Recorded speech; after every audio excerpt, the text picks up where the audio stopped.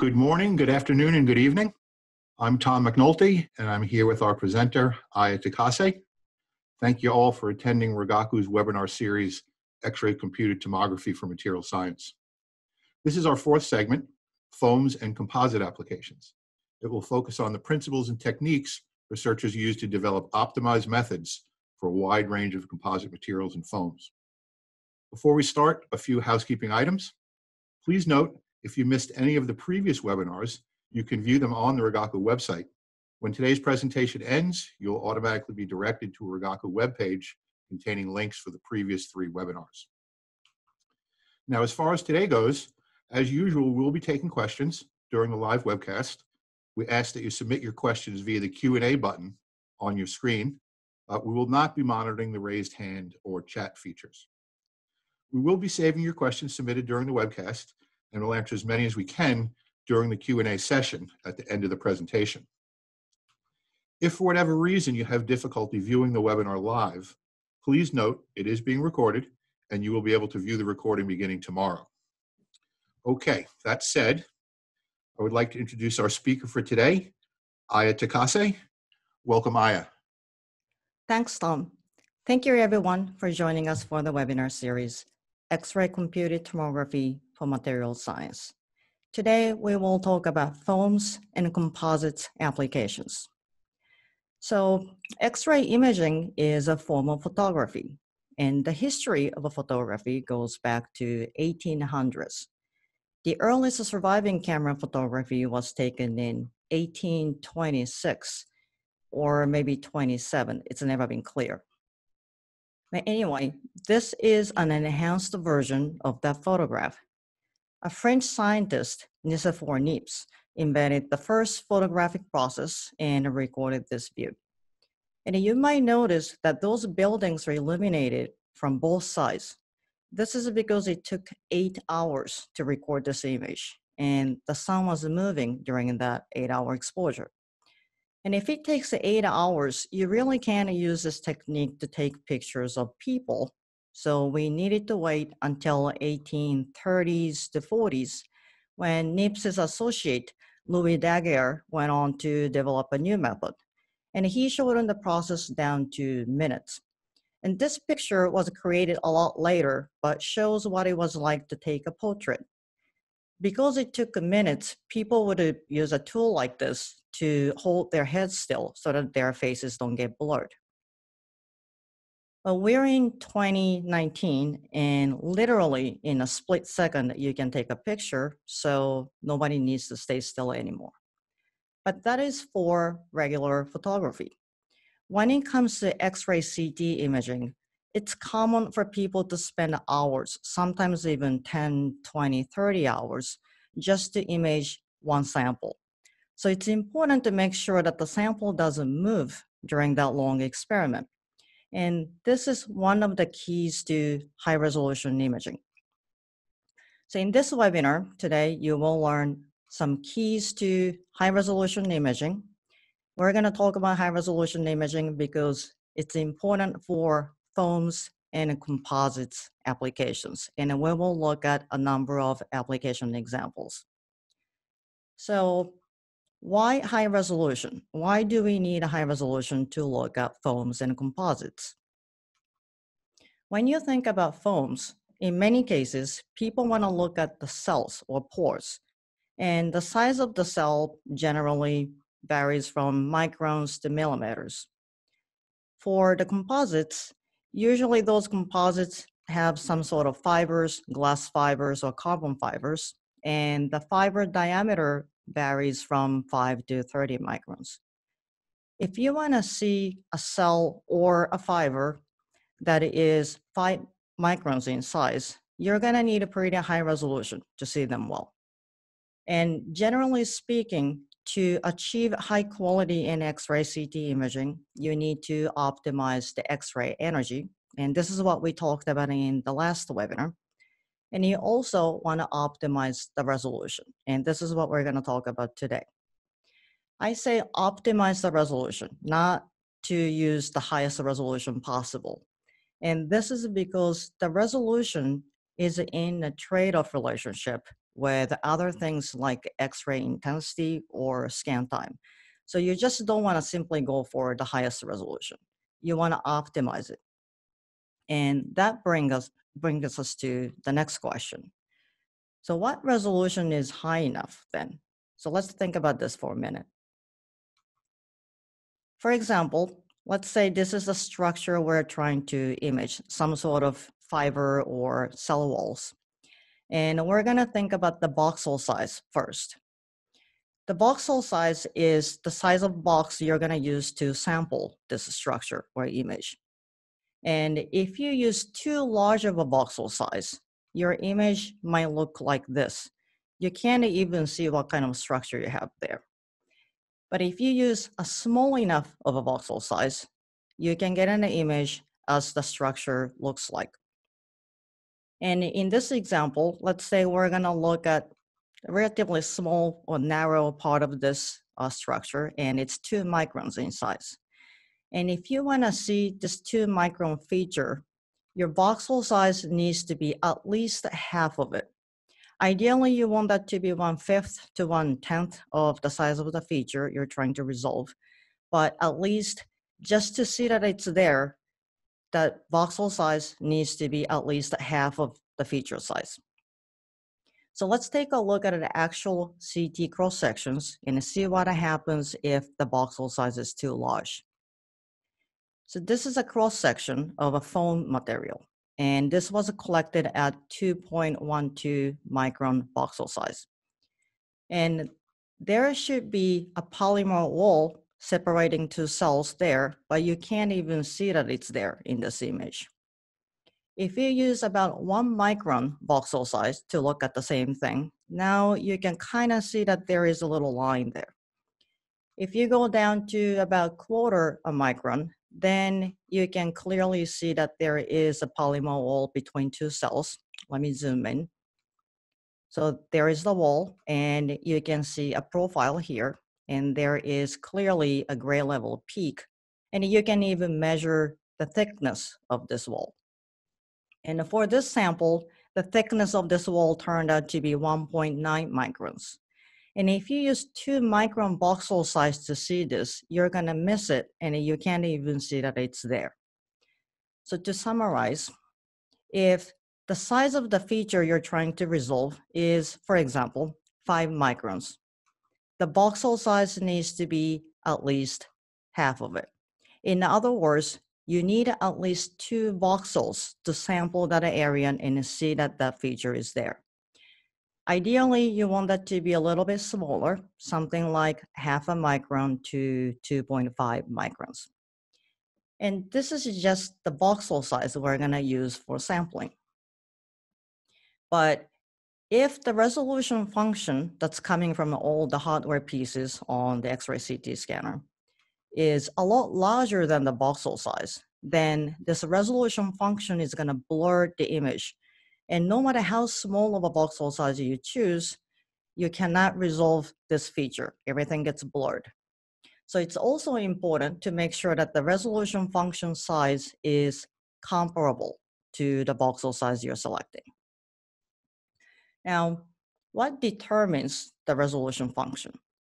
The resolution function depends on the X-ray focus size and the pixel size on the detector and the overall geometry. For example, if this is the focus size you're using, and if it's drifting, that drift needs to be taken into account as well. And let's say the overall defocusing coming from the geometry is about this size. And you have the pixel size on the detector. Technically, you can calculate the resolution function just by convoluting all of them together. But practically, it's actually easier to measure the resolution. You can measure what's called spatial resolution. And the spatial resolution is related to both the resolution function and the voxel size. And this spatial resolution more or less tells you the smallest feature size you can resolve with the setting you're using. So this is something you can measure or test. But how do you test this resolution? So there are tools you can use to do this. This one is called micro CT bar pattern phantom by QRM. And it's just a little piece, probably about an inch in size. And this piece has line pairs varying from 5 to 150 microns laid out like this. And you can do a CT scan of this little piece and see how small of a line pairs you can resolve. And the smallest line pair you can resolve is essentially your spatial resolution. That's the smallest feature you can resolve. If you need to test a resolution below 5 microns, QRM makes this nano bar pattern as well. And this one has 1 to 10 microns line pairs laid out like this. And this is an example of a CT scan tested on the nano bar pattern. And this image was collected at 2.2 micron voxel size. At this voxel size setting, you can easily resolve the 8 micron line pairs. You can see 6 microns, no problem. And you can see 4 micron line pairs as well, but you can kind of see that you're approaching the limit of what you can see with this resolution. And this makes sense because 4 microns is about double of the voxel size, 2.2 microns. So this is the smallest feature you can resolve with this setting. And the fact that you can see 4 micron line pairs with 2.2 micron voxel size means that the resolution function size is comparable to the voxel size. So this is for micron level resolution. If you need to test something less than 1 micron, you can use this resolution chart by JIMA. This is only for 2D measurement, but it has line pairs from 0.1 to 15 microns. And this is a 2D measurement example on the 0.6 micron line pairs. If you zoom into this area, you can see that the 0.6 micron lines are resolved. And this image was collected with 0.27 micron voxel size setting. So again, you're seeing something about double in size of the voxel size. And this means that your resolution function size is comparable to the voxel size. So this is how you can test the resolution, actual resolution you have on the system you're using. And it's important to achieve high resolution and make sure that you have the resolution you need to get high quality images or to make your images look better or pretty. But it is also important for the quantitative analysis. So how does the resolution affect analysis results? So let's take a look at an example of a foam analysis. So this is a piece of a heat insulator, just like the insulator people use in the walls of houses or buildings. And the porosity is an important parameter for heat insulators because you need to increase the porosity to have a lot of air in it to make it work as efficient heat insulator. So let's say that we want to measure the porosity of this foam. You can take a small piece out of it and do a CT scan. And if the resolution is high enough, you will see very, very thin polymer walls clearly. Then you can do the image segmentation for pores or cells and the polymer part and calculate the porosity. And it came out as 96.7% for the sample. So this is all good. But what happens if you change the voxel size and you use larger voxel size or lower resolution? This is what happens. Those are the different voxel sizes we use to scan the same sample. And those are the calculated porosity values for different images. When you use 0.53 or 0.63 micron voxel size, and that is about a quarter of the feature size we're looking at here, you can get consistently the same number, 96.7% as the porosity. But if you continue to increase that voxel size, the calculated porosity starts to increase as well. So now your quantitative analysis result is changing. This happens because when the voxel size is small enough, you can see the polymer cell walls and segment those voxels.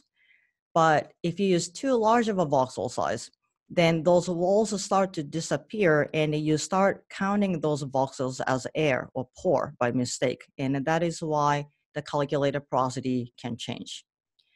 So achieving a high resolution, as you can see here, is important to do quantitative analysis accurately. Now, how do you achieve high resolution? Let's say that we all agree that the high resolution is important, but how do we achieve this? So there are two basic rules. One is to use a high magnification factor. So that's probably obvious enough. But using the highest magnification factor available on the cone beam geometry you're using is not good enough. You might need 1 micron or sub-micron resolution. Then you can switch to the parallel beam geometry. And those two things we discussed in the first webinar. So today I would like to talk about some more additional keys to high resolution imaging. One of them is to correct the focus, and I will explain what this is in a second. The other thing is to eliminate the sample movement or deformation. If you can eliminate the sample movement or deformation, you can try to run a fast scan. So let's talk about those 4 points.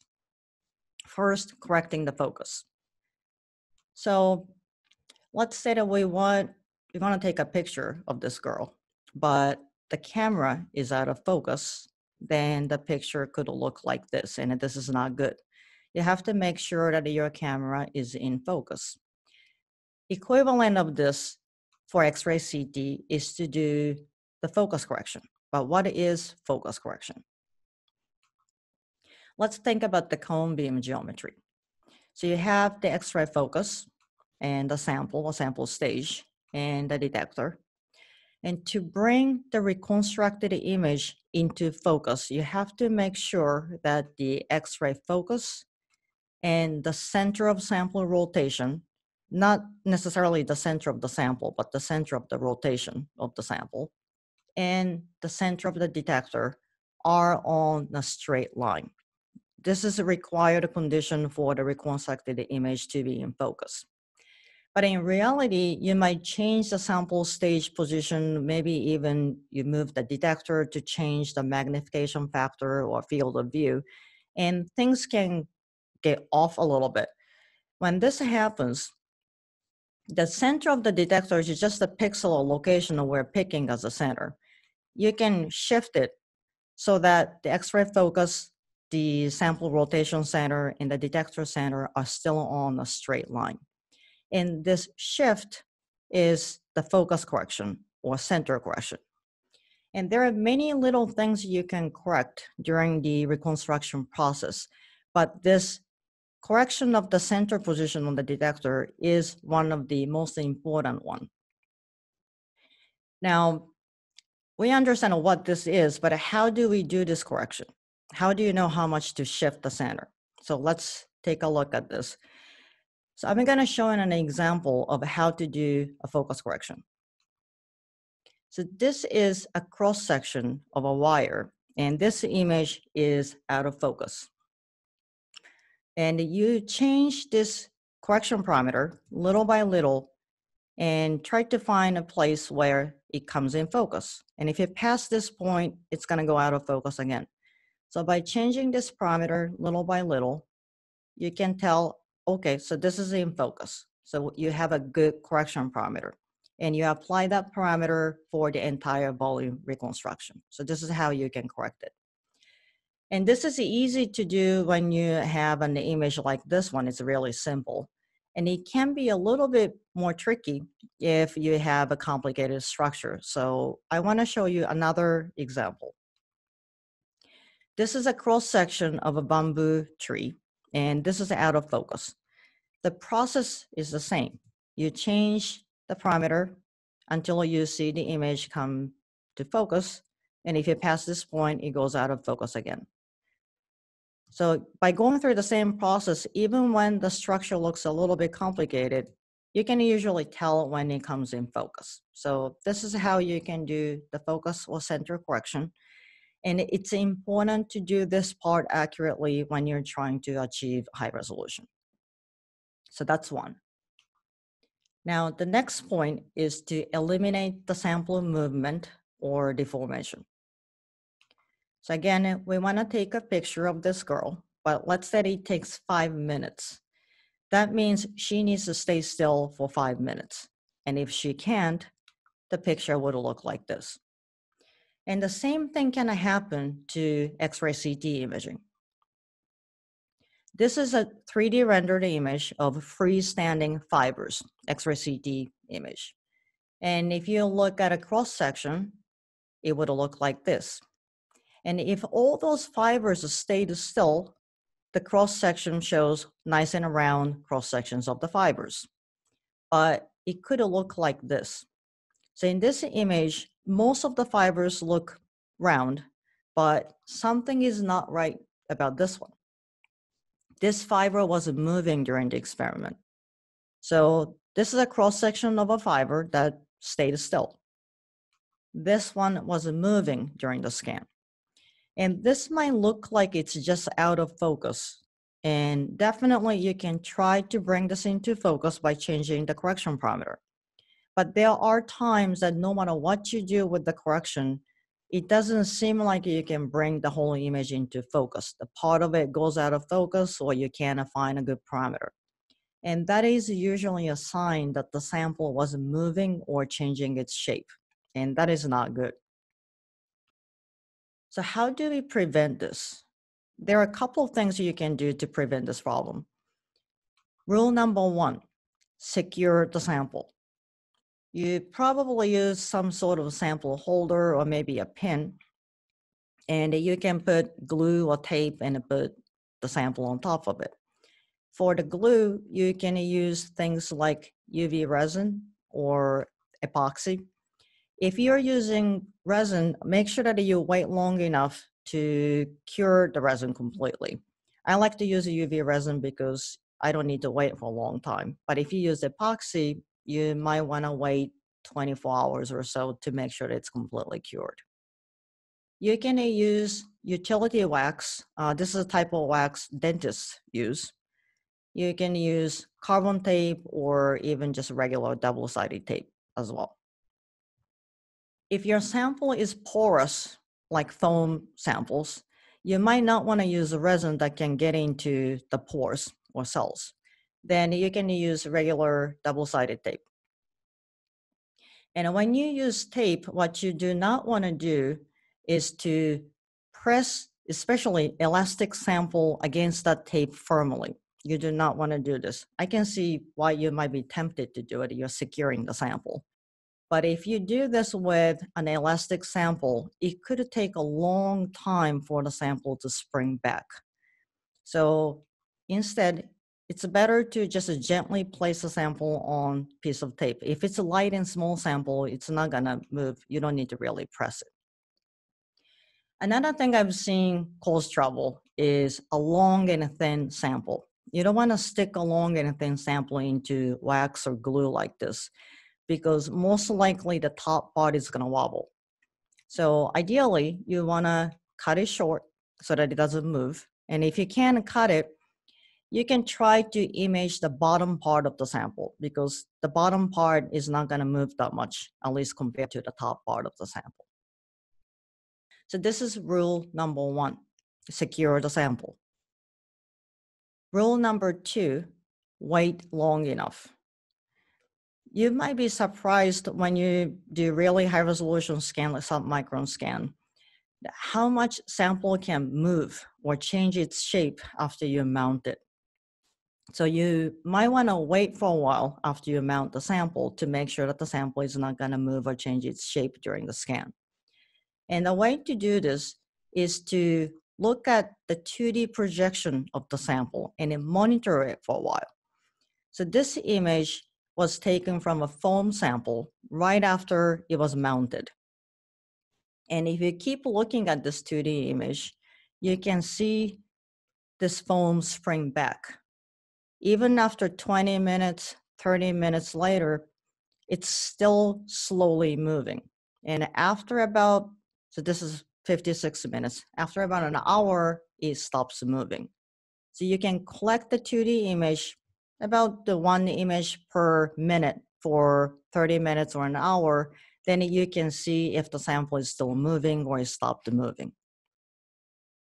It might become a little bit difficult to tell if the sample is still moving towards the end of this process because the movement slows down. And another thing you can do to do this more accurately is to calculate the difference between the current image and the last image. By last image, I mean the one that was corrected right at the end of the process, maybe an hour later after you mounted the sample. So this is the difference between the first image collected right after the sample was mounted on that phone and the last image that was collected 1 hour later. So the white pixels you're seeing here are the difference between the first and the last image. And if you go through those images for 56 minutes, you can see that those difference in white pixels slowly disappear. And about 45 minutes later, you don't see any white pixels. And after an hour, you can be sure that the sample is not moving anymore. So this is something you can do to make sure that the sample is not moving before you start a scan. And it's a little bit of a process, but if you were to spend 10, 20 hours, it might not be a bad idea to spend a half an hour to make sure that the sample is not moving, because if the sample keeps moving for the first hour of the 10-hour scan, that hour could ruin your 10-hour scan. So it's always good to make sure that the sample is not moving when you do high resolution imaging. So that's rule number 2, wait long enough. But what if the sample is unstable? The waiting long enough is not gonna help. It could be anything. The sample keeps sagging slowly, or it could melt, or it could get dehydrated and shrink. For whatever reason, if the sample is unstable, you can try to run a fast scan. So remember this girl who couldn't stay still for 5 minutes. The picture could look like this if you use 5-minute exposure. But if you shorten the exposure time to, let's say, split second, and the picture could look like this and she doesn't need to stay still. You can use the same trick for X-ray CT. I will show you an example. So we had this unwoven fabric that just slowly keeps sagging and it wouldn't stay still. And we tried 129-minute scan first. Then you can see that those fibers are moving. They are all blurred and have some streaks coming out of them. You can't even see the shape of the fibers. And this is because the fibers were moving during the scan. So instead, we scanned the same sample in 12 minutes, and this image looks a lot better. So let's zoom in a little bit. So this is the 129-minute scan. You can see that the fibers look blurry and you have some streaks coming out of them. Again, those fibers are moving. But the 12-minute scan looks a lot better. You can see the individual shapes of the fiber cross sections and you don't see any streaks coming out of them. And the sample was still moving during this 12-minute scan, but the movement is a lot smaller compared to 129-minute scan. So running a fast scan is something you can do if the sample is just unstable. And when you do a fast scan, you're gonna compromise on the X-ray intensity. So if possible, try to increase the X-ray intensity or try to use high-powered X-ray generator to do a fast scan. Okay, so to summarize, the basic rules for high-resolution imaging is to use a high magnification factor or switch to the parallel beam geometry. And we just talked about those additional high-resolution imaging keys. Now, using those techniques, let's take a look at more examples. So what can we do with the CT for phones? You can analyze things like the porosity And if they have fillers, you can look at the filler distribution. You can always look at the cell size, shape, or their distributions. And you can look at the cell wall thickness, and always you can visualize the overall morphology. And there are a lot of foam materials around us. You find some maybe in your office or home, like earplugs. So I'm going to show you a comparison of two different kinds of earplugs. Both of them are just cheap store brand, and they actually look the same from the outside. And this is what brand A looks like, and this is what brand B looks like. And they do look different. And if you use them, actually brand A works better. I don't know why, but A works better. And when you look at those images, you can tell that the pores are larger with the brand A. And you can do segmentation and object separation and calculate the cell volume for both of them and do the quantitative comparison. And if you calculate the mean cell volume for brand A, it comes out as 3.1 times 10 to the 6th cubic micron. If you do the same thing for brand B, it's about a third of it. So sometimes you can just look at the images and tell what's different between the two, but you can always quantify the difference by doing this type of analysis. So those are earplugs. Another type of foam material you might find at home is the makeup sponge. There are so many different kinds of makeup sponges. I started to wonder, are they any different or are they all the same? I don't know how many of you use makeup sponges, and if you don't and are wondering if there are many different kinds, there are so many different kinds that the Glamour magazine did an article a couple of years ago titled Your Ultimate Guide to Makeup Sponges. So there are many different kinds. So I thought maybe it's interesting to compare a premium brand expensive sponge and a store brand inexpensive one. I picked a premium brand $20 piece sponge. It's just the size of an egg, and it's $20 a piece.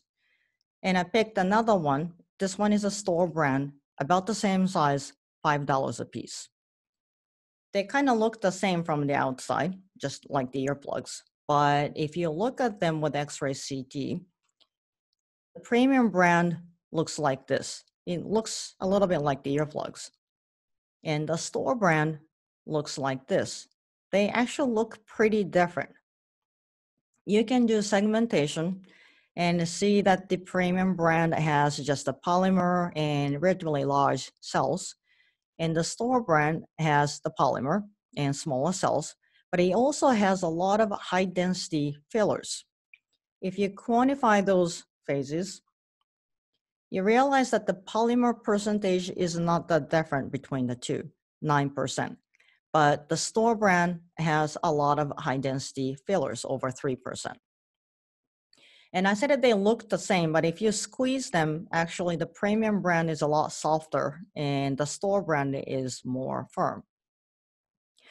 While I was doing this comparison, I realized that the manufacturer of this premium brand $20 sponge would tell you that you have to buy a new one every 3 months. Then I thought it's kind of expensive, and also wondered, it's just a piece of polymer. What could have happened to it in 3 months? So I did an experiment and got a brand new one and used the same sponge. I washed it every day, but I used the same one for 7 months and looked at what happened to the sponge 7 months later. And this is the old one. The 7-month-old sponge does not look anything like the brand new one. You can see that this polymer is all torn apart. You can't even see the shapes of those pores anymore. So this is probably why you're supposed to buy a new one every 3 months. Again, by looking at those images, you can clearly tell that they are different, but you can do the segmentation and do quantitative comparison, like porosity. And it turns out that the porosity changed as well. So it was over 90% when it was brand new, but now it's 84.4%. And then when you, again, squeeze them, you can kind of feel the difference. The older one is a lot more firm than the brand new one. So this is an example of makeup sponges. Another type of foam you might see around you is the heat insulator. And for the heat insulator, as I mentioned a little bit before, it's important to increase the porosity, to have a lot of air in it. And to do so, you have to make the polymer cell walls very, very thin. So it might be interesting to analyze the cell wall thickness. So let's take a look at an example. So this is a cross-section of a heat insulator. And you can see that this looks different from the earplugs or makeup sponges. The cell walls are very, very thin to increase the porosity. And you can do segmentation and calculate the porosity. Then you can also do the wall thickness distribution analysis. So this image is just 2D, but let's take a look at this in 3D. So this is a color-coded wall thickness distribution analysis results. Purple to blue indicates very thin wall, a couple of microns to 5 microns. And green to yellow indicates thick part of the wall, up to 23 microns. And then when you look at this in 3D, it's very clear that the cell walls are very, very thin almost everywhere, only a couple of microns. It's all purple.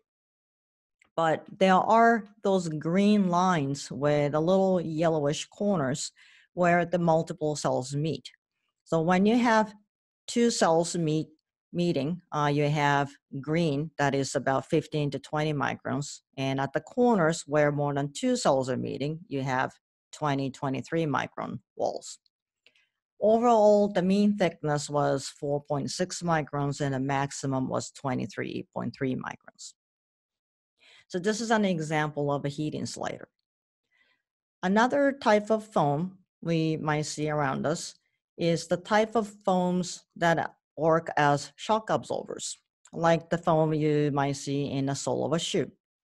And for foams that work as shock absorbers, you might be interested in what happens when they're compressed. So you can compress those foams and continue X-ray CT scans to see what happens to them when they're compressed. And I'll show you an example. So this is a piece of foam we took out of a sole of a shoe. And this is the CT cross-section. And this is a 3D rendering. Those red bits you see are the fillers. So you can compress this foam with some pressure, let's say 7 megapascal, and do a CT scan. And do a little bit more at 14 megapascal, do another scan. Then, of course, you can go back to 0 megapascal and do another scan to see if this foam springs back to the original shape. And this one didn't. And now at this point, you have multiple CT scans collected from different stages of compressing the foam. And you can apply different kinds of quantitative analysis and do, for example, cell size analysis. Then you can, for example, look at the large cells and see how those large cells are being compressed and if they're springing back well. And how does that differ from the smaller cells reaction? And those are the details you can analyze when you do this type of in situ compression analysis. Okay, so those are the example analysis you can apply to foam materials. So let's move on to composites. What can we do with a CTE for them? Composites are, by definition, a mixture of different phases. So, of course, you can do volume fraction analysis for different phases. And many of them have fibers or fillers, so you can see their distribution. If you have fibers, you might be interested in the orientation. If you have voids or holes, you can see them. And when those composites get damaged or cracked, you can see those cracks as well. So let's take a look at carbon fibers. This is a cross-section of a carbon fiber reinforced polymer. And this might look familiar to you because this is the example we used in the second webinar when we were discussing how to analyze this image and do data analysis. Using those techniques we learned in the second webinar, you can segment this into 3 different phases: the polymer, blue, and the carbon fibers, yellow, and the voice or air, red. And once you segment the image into different phases, you can apply different kinds of quantitative analysis. For example, you can look at the fiber orientation. The green fibers are the vertically oriented ones, and the blue and the red fibers are tilted ones. And you can see the majority of them are vertically oriented. Those are short fibers, so you might want to look at the aspect ratio too. And purple to blue fibers are long fibers, and green and yellow ones are short. And when you do 2 different types of analysis on one data set, like in this case, we did the orientation and the aspect ratio, you might realize that there is a correlation. So this fiber is very long, and the same fiber is also vertically oriented. So you can make a scatter plot of the aspect ratio and fiber orientation, and you can see that there is a correlation, and the longer fibers are more vertically oriented. For this example, we used about 0.5 micron resolution because we wanted to see the individual fibers that are 7.5 microns in diameter.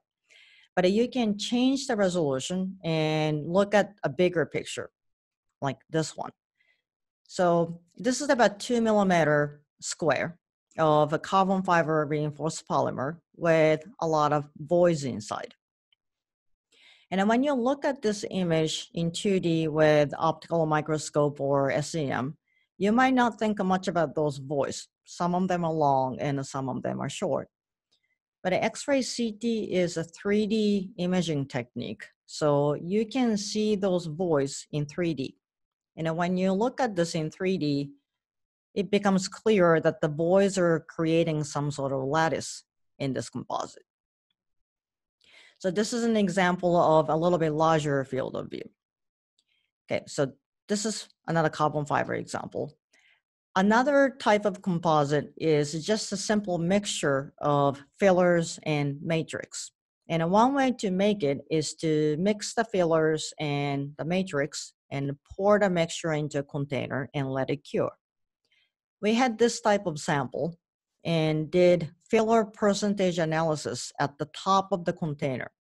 And it turned out to be 12% by volume. And we did exactly the same analysis at the bottom of this container, and it turned out to be 35%. This is more than double of what it was at the top. This could happen when the fillers are denser than the matrix, and it takes a long time to cure the whole material because the fillers can be sinking slowly and generating non-uniform distribution. Another type of composites you actually might have in your office is the wood composites. And this is a cross-section of a piece of a bookshelf. And when you look at this cross-section, you realize that the surface area is more dense compared to the center area that's less dense. And you can visualize the density distribution in 3D like this. And again, the red surface is high density and the blue middle section is lower density. You can take a cross section here and calculate the percentage of solid or the packing density, and it's 98.7%. You can do the same thing in the middle of this composite, and it's 80.9%. And by doing this for different cross sections, you can quantitatively analyze the gradual change of the packing density. So those are all intact composites. They are not broken or damaged. But if they get damaged or crack, you can see the damages and cracks. This is an example of a lens embedded in fiber composites. This is part of a smartphone. And if you look at this cross-section closely, you realize that there is a little bit of a black speckle here. And this is a crack between the fiber composite and the lens. And this is just a 2D cross-section, but you can, of course, investigate this crack on how far it goes in 3D. And when the damage or crack is this big, this one is probably a couple hundred microns, it's easy to see. But what about those small cracks, or fine cracks, or maybe cracks that are almost closed? They can be a little bit challenging to image, but you can use a contrasting agent to highlight those cracks. And this is a widely used contrasting agent recipe. So what you do is to take 250 grams of zinc iodide. Zinc iodide is very X-ray absorbing. So this is your contrasting agent. And you mix that into 80 milliliters of distilled water and 80 milliliters of isopropyl alcohol. And you add a little bit of Kodak PhotoFlow. And you soak the sample in this mixture for 1 or 2 days. I will show you an example. So this is a cross-section of carbon fiber reinforced polymer, and it looks all dark. There are supposed to be cracks, but you can't really see them. After soaking the sample in the contrast agent for 2 days, the same cross-section now looks like this. So you can see the cracks all highlighted, the vertical ones and the horizontal ones. This is because the zinc iodide went into those cracks, and now it's absorbing a lot of X-rays, and those cracks are highlighted in the reconstructed image. And people do this to see where the cracks are because they want to know where they are. You might want to know where they start. You might want to see how they propagate. And you might want to see if the cracks are always in the matrix or do they go through the fillers or fibers. So it's important to know where those cracks are. And to know where they are, not only that you have to see the cracks, you also have to see the difference between the fibers and matrix, for example. And the last example I'm going to show you is one of those cases. And this one was a little bit challenging because the fibers were silicon carbide and the matrix was also silicon carbide. Because both fibers and matrix had the same chemical makeup, there was not a whole lot of density difference. That means there is not a whole lot of X-ray contrast. So we used molybdenum 17 keV characteristic radiation to maximize the contrast difference between the fibers and the matrix. And this is the image we were able to get. It is subtle, but you can see that there are those lighter gray circles, and those are the silicon carbide fibers that have a slightly higher density than the silicon carbide matrix. The cracks were easy to see because they're relatively large. So now you can tell the difference among those 3 phases. So you can segment them and highlight the cracks and see them in 3D. And when you look at it like this, you can tell that the cracks are always in the matrix part. If you look at this from a different angle, again, the cracks are always in the matrix. It's always, the cracks are not only just in the matrix, when they get closer to the fibers, they go in between the fibers and stay in the matrix. So this image tells you that the fibers are not cracking or breaking. They're still trying to keep the piece together. And the cracks are always propagating inside of the matrix. Okay, so those are some example analysis you can do for composites. And we looked at some examples in foam samples as well. So using those techniques you learned today, when you look at a sample like this the next time, I hope that your image is not gonna look like this or this, but this one, so that you can do good quantitative analysis. Okay, you just learned some keys to high resolution imaging and looked at some foams and composites applications. All images you saw today were collected on the Rigaku X-ray CT scanners. And if you'd like to learn more about them, please contact your local sales representative or go to rigaku.com and contact. So this is the last session of the webinar series, and I mentioned a couple of topics we discussed in the previous webinars. If you missed them, you can find the recordings at www.rigaku.com/en/webinars/X-ray CT introduction, or you can just search Rigaku webinar and go to list of CT webinars. Before we go into the Q&A session, I would like to make just one announcement. So we're going to have the next X-ray microscopy seminar and workshop at University of Delaware in Newark. And it's going to be on April 1st, Wednesday next year. If you're interested, please save the date and we will send you an invitation when the registration opens in mid-February. Thank you. Okay, Aya, thanks very much. Very, very interesting talk, and thanks a lot for presenting. And it appears we'll have some time for about a 10-minute Q&A. We have a number of questions that have come in during the presentation. I have that first question from Ronald in California. Is it possible to run a sample that is larger than the FOV, for example, a full shoe or a section of an automotive part, and then combine the images into a full rendering of the complete sample? Yes, you can. You can do multiple scans on large or long sample and stitch them together to generate one reconstructed image. One thing you might want to be careful about is you can end up having a really large file when you do it. So you want to watch the voxel size and the resolution so that the resulting file doesn't get too big. But you can do that stitching, and a lot of X-ray CT scanners can do it automatically. Okay. I have another question from T. Yang in Boston.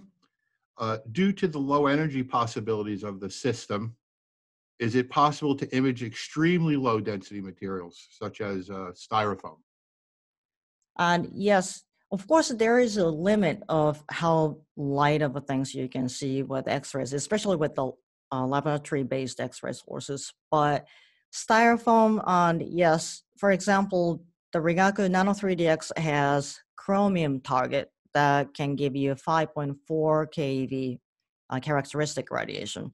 And that's low enough to see styrofoam with no problem. You can probably use copper at 8 keV as well. Okay. Any further questions? That's all we have in the queue right now. Anyone? Okay. Just so you know, that's all we're going to do for today with the questions. But if you do want to send some in after the fact, we'll do our best to get back to everyone shortly. And as I said earlier, a recording of the webinar will be available tomorrow. An email will go out to all registrants with instructions how to view the recorded presentation in case you want to watch that with somebody else or turn someone else onto it. After the close of the webinar today, you'll be automatically directed to our landing page for the webinar series in case you missed any of the previous three. Note that Zoom may interrupt the transfer to the landing page with a request for you to participate in the survey. You can click continue just to get to the landing page. One last thing today, before we close, which today's our last of the series of 4, we're going to show a little credit reel that show all of the people that participated in the production of the 4-part webinar series. So take a look and maybe you'll see somebody you know. And thanks again, everyone, for attending. Thank you.